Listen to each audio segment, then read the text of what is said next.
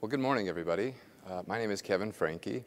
I'm an associate professor at Brigham Young University, and I'm also a principal investigator in the NSF-sponsored Center for Unmanned Aircraft Systems, or the CUAS.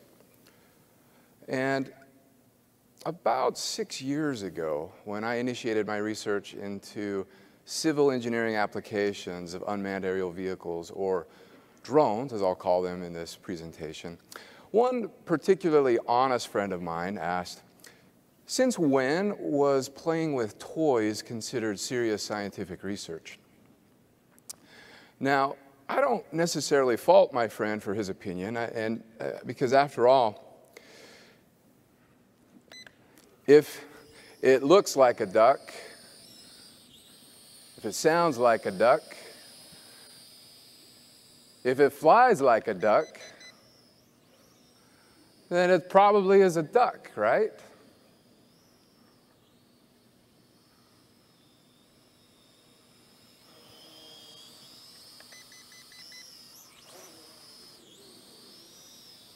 Yeah, I know.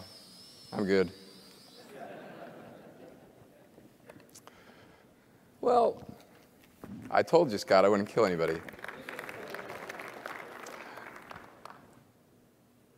Not necessarily. A wise mentor of mine once taught me that innovation is when we learn to do something better, cheaper, or faster. But transformation is when we manage to accomplish more than one of these at the same time. With this definition, I believe that drones are transforming the world, and I'm not alone. Drones have already fundamentally changed the scientific landscape. In recent years, engineers and scientists have used drones to collect data from tall mountains, from remote glaciers, from dangerous storms or tornadoes, from difficult-to-reach infrastructure, and even from dangerous animal habitats like polar bear caves. Drones are collecting more data than ever before, and they're doing it in less time and for less cost. Drones are transforming our profession as well.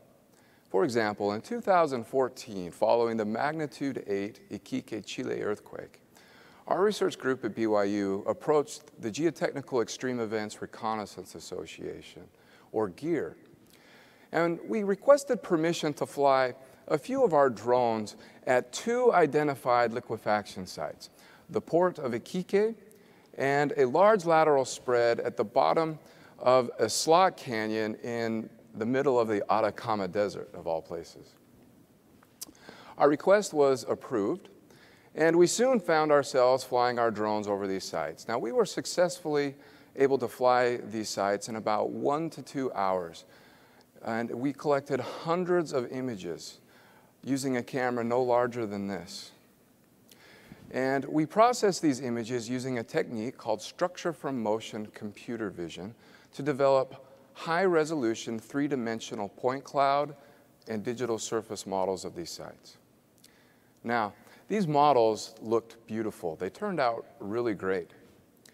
But we wanted to understand how useful these models would be and how accurate they were. So we hired an undergraduate student, and we asked him to use these models to develop digital cumulative crack width measurements along a few identified lateral spread transects. Now, this task required several hours for the student to complete, but when he was finished, we wanted to compare his measurements against those collected from the field by our talented colleague, Professor Kyle Rollins. When we saw the results, we were completely blown away.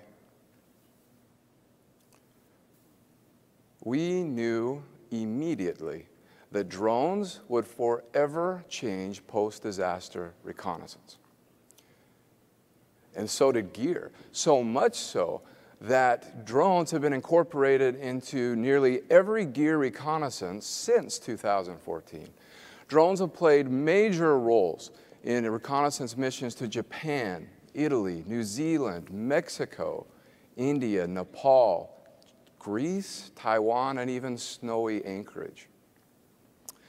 Teams have used drones to collect images from potentially dangerous or difficult to reach sites. And today, research teams are using drones to image nearly every site considered significant or important. So if this is what drones offer us today, what are they going to bring to the table tomorrow? Well, let's imagine a major earthquake striking a populated city in the United States, maybe Los Angeles, in the not-so-distant future. Within minutes of the event, large Sentinel drones rise over the city, position themselves, and begin scanning for damage. These drones communicate in real time with satellites in space and perform real-time damage location and change detection, such that within 15 minutes of the earthquake, the location of every damaged or collapsed structure throughout the entire city is identified and mapped. Within minutes of the event, on-site swarms of drones rise and begin inspecting critical infrastructure, including bridges, dams, and power facilities. Hundreds of tiny drones swarm these facilities and image and inspect every square inch in a matter of minutes. All images are immediately uploaded and sent to the Sentinel network for additional analysis and anomaly detection. If the system identifies potential anomalies, they're forwarded to inspectors and engineers for confirmation. The Sentinel network also deploys life safety drones. These tiny drones are sent out to all the various piles of rubble throughout the city. And they carry sensitive acoustic sensors and are designed to detect even the faintest sounds and signs of life from beneath the rubble. If such sounds are detected, they immediately notify the Sentinel network, and that message is forwarded on to emergency responders. The Sentinel network also deploys a series of ground motion recording drones, or Seismo drones. These drones carry sensitive accelerometers and accurate positioning sensors, and they scatter in hundreds throughout the city and attach themselves to buildings and to the ground, and they begin listening and recording.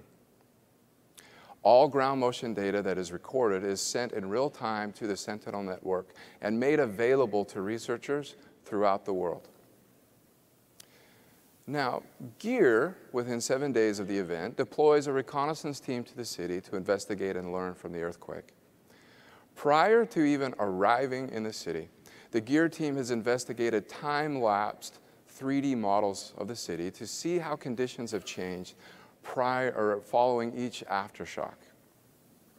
They've also investigated real-time damage and incident location maps and analyzed hundreds of ground motion records.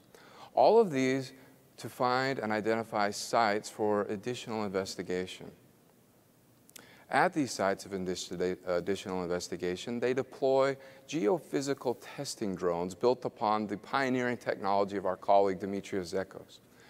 These geo drones collect preliminary surface wave data. Every member of the GEAR team carries their own personalized miniature drone that uses a camera and a micro LiDAR scanner. These drones are no larger or heavier than a bottle of water. Within 1 week of the earthquake, ground motion, building motion, liquefaction location, building damage location, landslide location, and utility location maps are made, modeled, and made available to decision makers and researchers throughout the world. Unfortunately, the team is still a month late in delivering its final technical report, but I guess some things will never change. Now, if what I've described to you sounds like science fiction, I assure you it's not. It's much closer to reality than you may realize. So what do we need to do to push this into our reality? Well, first, we need to continue improving remote sensors, make them more efficient, more affordable, and improve their resolution, and smaller and miniaturized. Second, we need to improve the flight endurance of our drones. This will be accomplished through major advances in battery technology, in motor efficiency, in renewable energy, and bio-inspired aircraft design. Third, we need to solve the last 100 feet of flight problem. This problem recognizes that most challenges encountered during automated drone flight occur in the final 100 feet of the mission, where the drone tends to encounter cluttered terrain and come in close contact with humans and infrastructure. Advances in AI, onboard processing, machine learning, machine vision, and GPS-denied navigation are all going to present and contribute to the solution of this problem. Fourth, we need better, more efficient regulations in the United States, and we need to reduce the red tape that currently exists. I've spoken with dozens of business owners who tell me that the current regulatory environment for drones in the United States is stifling the massive economic and scientific potential of drones. But with improved regulation and reduced red tape, we also need improved safety. Now, I don't fault regulators for the current red tape environment. Drones make them nervous, and they rightfully should. In the wrong hands, a single drone can become an incredibly effective weapon of terror. We've seen what a single drone can do to an airport, costing hundreds of millions of dollars in direct losses. We desperately need research and advancements in the area of counter-UAS to protect us from these threats, but in a way that doesn't withhold or hold back the responsible application of commercial drones. Now, I hope that what I've been able to share with you today has expanded your vision of what's possible with drones in our profession. Drones are much, much more than toys. They are a transformational and a transformative technology. And our profession, and in ASCE, we would do well to embrace this technology, to push it forward, advance it, and use it. Thank you.